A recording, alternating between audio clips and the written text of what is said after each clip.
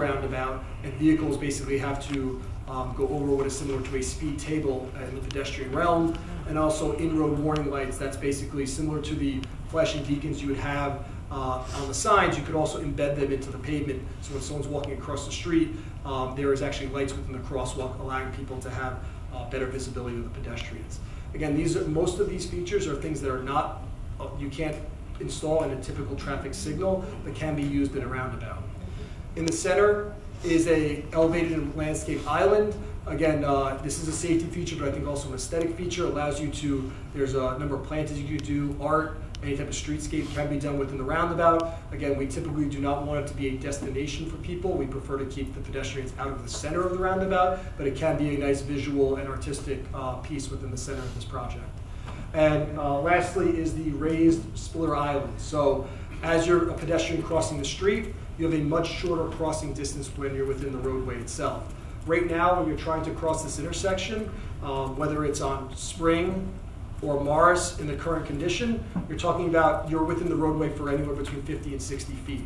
With these raised splitter islands, you're in the roadway for 25 feet or less when you're crossing this intersection. So in terms of the area where you're within the vehicular realm, there's much less crossing distance with this roundabout than a typical intersection. How does it work? So I don't know if you need to press something here. I'm trying to.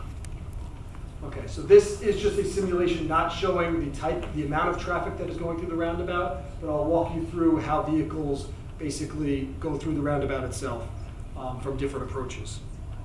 This will loop through a couple times here, so I'll catch them next time coming through. So you have these yellow cars coming along Morris. They could approach in 2 lanes, and in this case, both continue onto Spring without having to recirculate the roundabout. This is most similar to the Morris to Spring Street that you have today. You kind of have that slip ramp along the side. Now we have some green cars coming down from Spring. Again, you could line them up side by side and have them exit along Morris. Next one we're going to catch is the orange when it comes back around.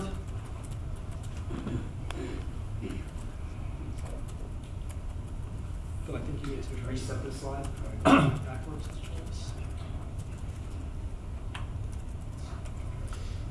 Can we ask questions? Sure.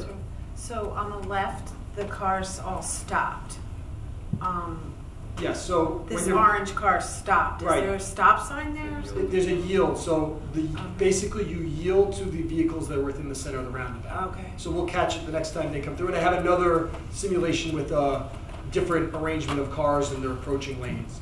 The car on the right wants to go left. Yeah, so, and I have that option as well. So the orange car, again, yields to the vehicles within the center and then circulates around. So that orange car, I think, is an interesting car to show because what it allows for is similar to where there's no weaving within the circle. If you're coming along Mars and you want to go to Spring, you're on the inside lane as you're going around the roundabout, and then you have the ability to exit on Spring. So you basically did not have to weave, you didn't have to change lanes, and you become the exiting car on the next approach. I'm going to show the next one. You walk this one through a little bit slower. It's just a different arrangement of cars. So again, you have 2 yellow cars approaching. This one is yielding to the orange car, stacked up side by side.